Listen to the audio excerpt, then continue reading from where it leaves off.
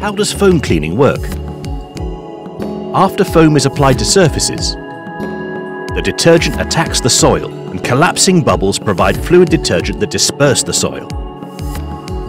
The collapsing bubbles create a slow-moving film, an excellent release of active liquid.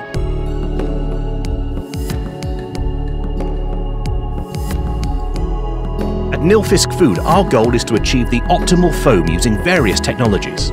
With patent-pending Corona technology, the air is injected in the water stream over a bigger surface area and at a higher speed, resulting in better mix of water, detergent and air that not only generates approximately 20% more foam, but also extends its cling time on surfaces significantly.